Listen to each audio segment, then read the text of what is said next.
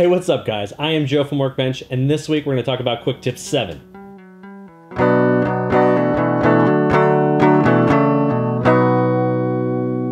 And settle. Number 1, center anchor point. In the last Quick Tips, we talked about centering an anchor point using the pan behind tool. But a bunch of people, these people down here, told me about another way to do it, and it's with a shortcut I've long since forgotten. And so we're going to click this text right here, and we're going to hit Command Option Home. And you see that puts that in the center of our text, which is nice because that actually vertically centers this as well. And then you can just let go of Option and hit Command Home, and it goes right to the center of the comp. So that's super helpful. And there's also a bonus tip I found here while I was messing around.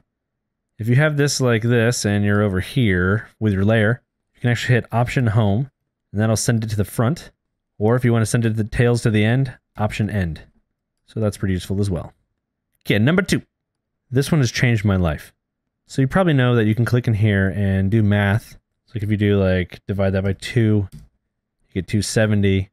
But what if you want to take this thing that's already animated and move it down a little bit? Well, the easy solution here is to be on one of the keyframes, click the property so that everything gets selected, click here, and instead of doing like 540 plus something, just do plus 200. And that'll move all the keyframes down by 200 in the Y. What's great is that you can also do this just like divide by 2, like we did before. Or if you only want to do it on the one keyframe, we can also just do divide by 2, so you don't have to put the math at the end in order for it to use that value. So there's one problem you might run into, and that's everything works except for subtraction. So what you need to do that is you need to add a negative number. Because otherwise, if you just put in like negative 30 here, you'll just set them all to negative 30, which is probably not what you want. But if we select everything and do plus negative 30, everything will move back 30 pixels.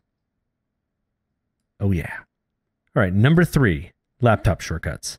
I'm not 100% positive if these work on Windows, so you're gonna have to experiment with that. But if you're on a Mac laptop and you wanna do something like RAM preview, yeah, I'm gonna still call it that. You can't really hit 0 on the number pad because there is no number pad. But what you can do is substitute the control key, and this actually works on desktop too, so you can test it out, I guess, that way. But if you hit Control 0 on the top row, it'll still do the RAM preview. This is especially helpful if you're trying to put markers down and you can't do the asterisk on the number pad. You might wonder how that translates since that key is missing from the top row. It turns out that it's 8.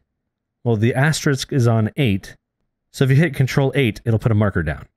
All right, so number 4. I don't exactly remember why this was useful, but when it comes around, you'll know. So you have some things that are moving around, and you want to stop it from moving for some reason, but you don't want to lose the keyframes. So let's leave this red thing behind.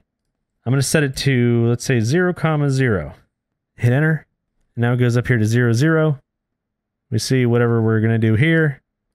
Get rid of this. Your keyframes are intact. All right, number 5. This one is a real time saver. Let's say we have this stroke and this fill here, and I want to knock out that fill. Well, normally you click on this layer, you have to click on this, and half the time you click on color out of habit, and then you go over here, you turn this off, and whatever. Let me undo that. There's a quicker way to do that. If you hold your Option key, click on this, you can click until it's gone, and it'll switch through all the modes to the gradient and all that other stuff. You can bring it back the same way. Same thing for the stroke, obviously, although sometimes it might change depending on what you have your color set to. But usually you're doing that to turn it off. It's not the swap button that I've always wanted, but it's a step in the right direction. All right, number 6. This one is especially helpful if you're using something like Ray. Say you're in your effects panel over here and you want to change the color of this, but you can't select any of these in order to actually use Ray.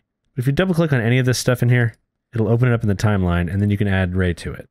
The same thing goes that if this is all the way down here and you're up in here somewhere and you want to open this up in the effects panel, you can double click the name of the effect here and it'll scroll to it and then you can just scroll up a little bit. I don't know why it doesn't scroll to the bottom, but you know, it's close. Number 7, vector math. This one came in as a response to something I was trying to do, although it wasn't exactly what I was looking for, but it's still useful to know. What I wanted was something that I could multiply like the first position and the second position of 2 different vectors together, but I don't think that's actually available in After Effects. However, if you need to multiply them by the same number or divide them by the same number, there are functions for that, and that's cool. So this square right here actually has its position value multiplied 1.5 times from the value of this one, which is kind of interesting because they'll get closer as they get into this corner, but way farther away as they get into this corner. In order to do that, we have functions multiply, divide, add, and subtract. Add and subtract can actually add 2 vectors together though, so that's useful. But if you need to multiply both values by the same number or divide both values by the same number, You can use the mul function or the div function. Or just pick one because multiplication and division are technically the same function. Alright, number 8. This one comes to us from Sev. He's useful for more than just cinema, guys. So one day I was talking to him about putting a bunch of items into a new folder, because you can do that in Mac OS and it's kind of a pain that you can't do it in After Effects. And he's like, you can. And this is how. You select all the stuff that you want to put into a new folder, and where you would think you'd make like a new folder button, you can see that that fails. But if you take all of these things and you drop them onto the folder button, now you have yourself a new folder. And that new folder contains all of the things you put in it. Alright, number 9. I saw this one pop up on Twitter. It's interesting. I don't really know exactly what I'd use it for, but it's pretty cool. So if you have any of these color properties here, you can actually click and drag to change the color. I'm not sure how it changes the color. I thought maybe it followed like a color wheel, or maybe the actual like hue saturation box or something, but I can't really determine how it moves. But if you just need to make a couple of quick colors, different ways, you can use that. One note is that if this is black or white, you can't do anything with it. So just keep that in mind. All right, number 10, preservation. You know how back in the 90s you would finish a movie or something and you'd be screwing around your computer or something like that, and you'd be watching that little DVD icon move around and just waiting for it to hit the corner, but it never really would. Just never make it. But if you want to relive that nostalgia of that really slow and blocky movement, it's really kind of hard to get that in After Effects sometimes, isn't it? But if you make your animation say at like, I don't know, 15 frames per second, and you hit like Command K, bring up these composition settings, and you click on Advanced, there's a thing in here that says Preserve Resolution and Preserve Frame Rate when nested or in render queue. So let's just check these two things right here. So this will be 15 frames per second. I have this thing set to quarter res, so that'll be saved into the other comp. So when we go back, we have ourselves a nice blocky, old school DVD screen. And trust me, it's never going to hit that corner. All right, that's it. If you guys have any comments or questions, leave them in the comments down below. And if you'd like to help support what we do, check out patreon.com/workbench. Make sure you keep up with the blog at workbench.tv. And as always, I am Joe, and we'll see you next week. Bye.